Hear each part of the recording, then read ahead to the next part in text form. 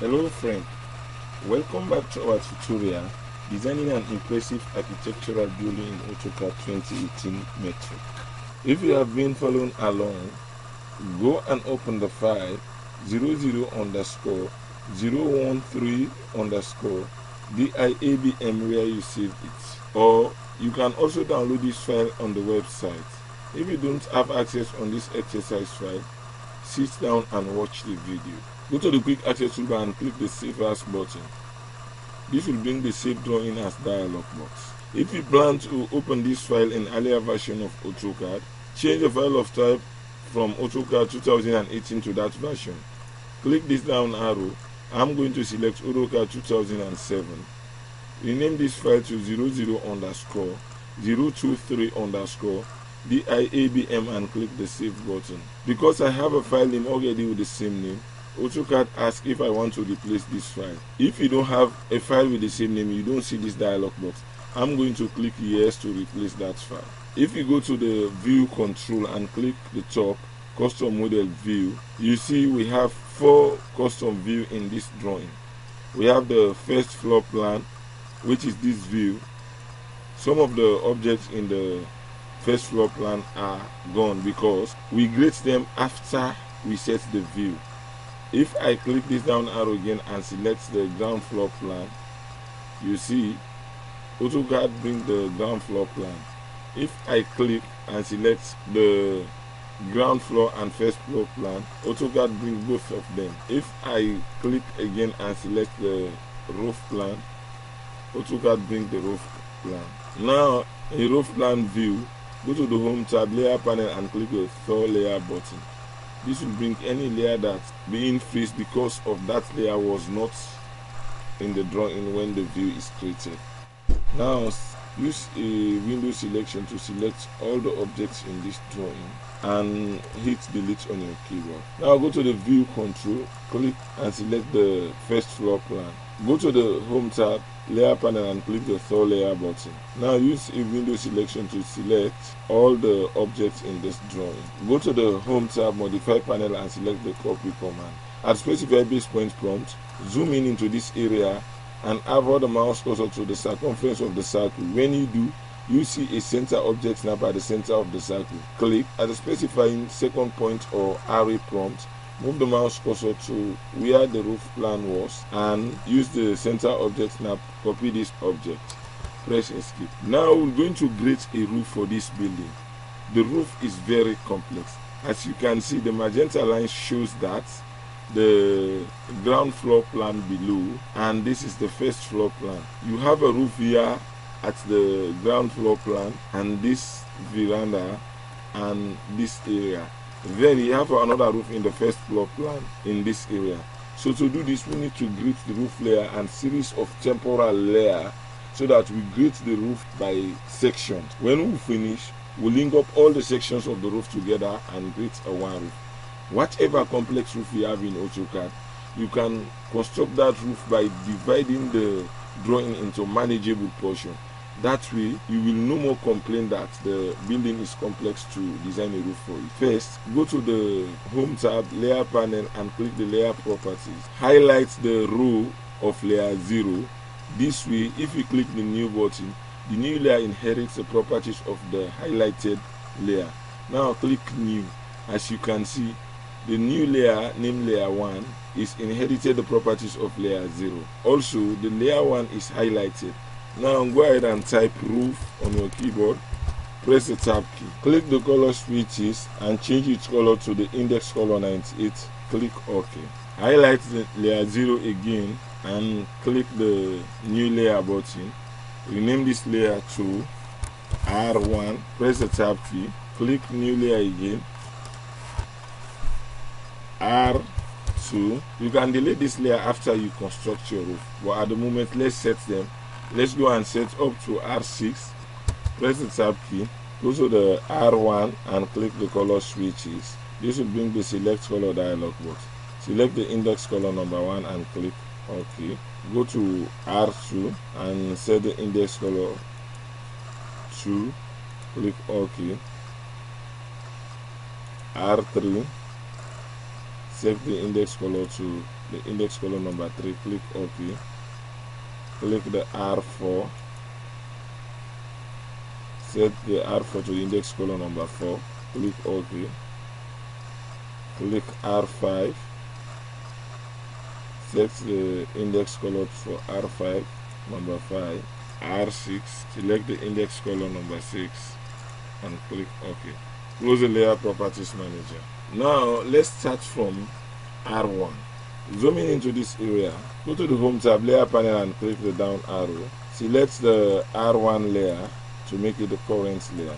Now go to the home tab, draw panel, click this down arrow and click the push pin. This way the panel will stay open. Select the construction line. At specifying a point prompt, type H for the horizontal option and press enter. Move into this area and snap to this line. We snap the wrong point, but we delete this line after we place the line. Snap to this point, move the mouse cursor and snap to this area. Move the mouse cursor and snap to this area.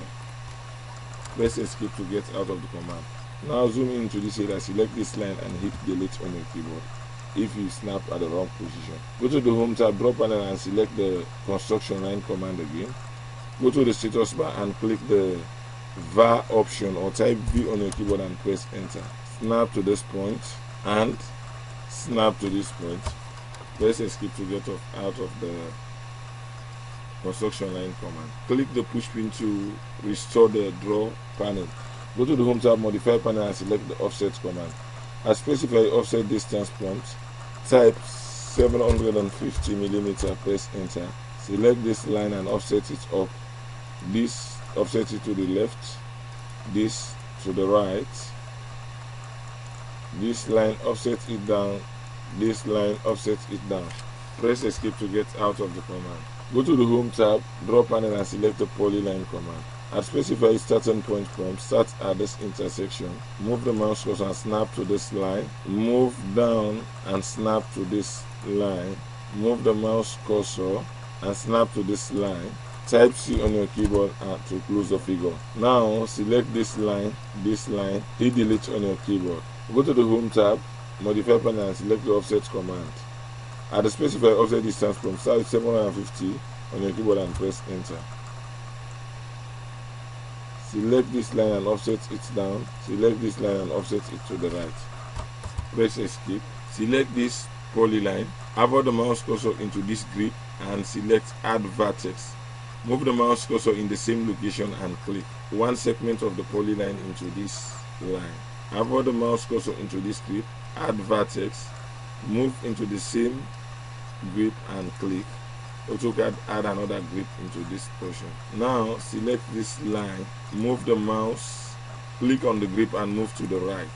Now click on this grip and move and snap it to the intersection of this line. Click on this grip and hover the mouse cursor into the end point of this line. Now move down and snap to the perpendicular of this line. Click on this grip and snap to the perpendicular of this line. Press escape to get out of the command. Now select this line and hit delete on your keyboard. Go to the home tab, draw panel and select the line command. At specify first object prompt, use the midpoint object snap and snap from this point. Move the mouse cursor and click approximately around this area. Press escape to get out of the command. Press enter to start the line command again. At the specified first point prompt, zoom in at this corner and use the endpoint object snap. Go to the status bar, click this arrow and make sure that the 45-degree angle increment is checked and click the polar tracking button to turn it on. Move the mouse cursor into this area and make sure that you snap to 45-degree angle increment. Click. Press enter to end the line command. Press enter to start the line command again. At the specifying first point prompt, click on this area. Use a 45-degree snap angle. Snap. Click on this area. Press enter to end the line command. Press enter to start the line command again. Start from this point and move into 45-degree angle. Click to place the line. Press escape. Now go to the home tab, modify panel and select the fillet command. At the select object prompt, select this line and this line. Select these two lines, this line. Go to the Home tab, modify panel, and select the mirror command. At specify first point of mirror line prompt, use the midpoint object and snap to the midpoint of this line. Move the mouse cursor. You can turn on your auto mode and snap on the top of the screen. Press enter to end the command. Now go to the Home tab, modify panel, and select the fillet command. Fillet this line to this line. Go to the Home tab, draw panel, and select the line command. Zoom in into this area. Draw a line from the end point of these lines to the end point of this line. Press enter to end the line command. Go to the Home tab, draw panel, and select the line command. Move the mouse cursor and snap to this corner, and go to the status bar and turn up the polar tracking.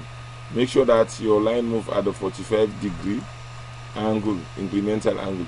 The 45-degree incremental angle doesn't mean that you always see 45-degree in the angle input. For example, when you set the polar tracking in the 45-degree increment angle, you have 0 degree, 45 degree, 90 degree, 135 degree, 180 degree, and so on. Now move the mouse cursor and click on this endpoint. Press escape.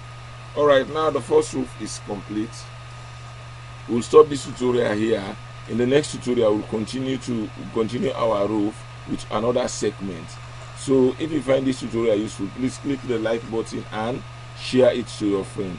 If you have any question or you want a specific tutorial, please leave a comment below. If you want to continue this tutorial or any other tutorial on my channel, please subscribe. Thanks very much for watching. I hope to see you in the next class. Goodbye.